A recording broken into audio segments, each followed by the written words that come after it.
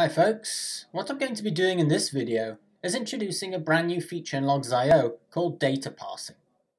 In log analysis, accurate parsing is crucial for easier and more efficient log analysis and visualization. Now, Logz.io provides automatic parsing for the most common log types, but in some cases you're still going to want to define your own parsing, and you can do this now using the new Data Parsing wizard. Let's see how. Data parsing is accessed from the log shipping page in Logz.io and includes 4 main steps. In the first step, we need to select a log type to parse. Just a side note here, at this point, some log types, those that have Logz.io defined parsing for example, can't be selected here. If you want to customize parsing for these log types, you'll need to contact the Logz.io support team. In this case, I'm going to parse some Apache access logs. Since Logz.io applies automatic parsing to Apache access logs, I purposely named the logs Apache Custom. In the next step, we will configure the parsing. To do this, we first need to select some log messages to act as sample logs for the parsing. You can select 5 samples out of up to 500 logs for that type shipped to Logz.io. If nothing shows up, it means you haven't shipped anything in the last 48 hours. We're now going to select a parsing method. Currently, only Grok is supported, with delimiter, JSON, and key value parsing to be introduced soon. Well, let's do some grokking.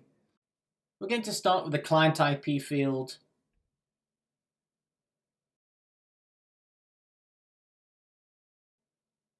and then continue to map the rest of the fields. You'll notice that as soon as you begin grokking, your log lines will begin to be parsed into separate fields in the parse results table below.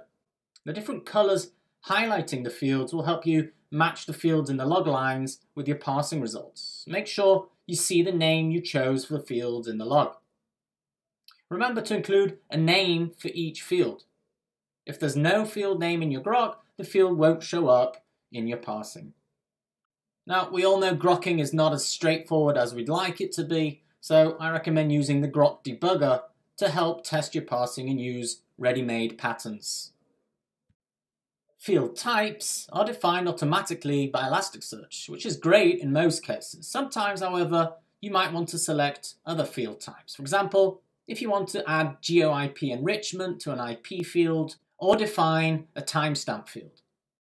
In the next step in the wizard, we can apply some advanced parsing customizations. Now, the options displayed here depend on how you configured parsing in the previous step. For example, since we parsed the client IP field as a GeoIP field, we can decide which geo fields to enrich it with.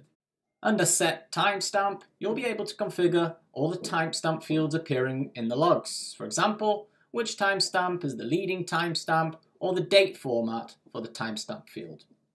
Last but not least, in the final step of the wizard, we're going to validate the parsing we just configured.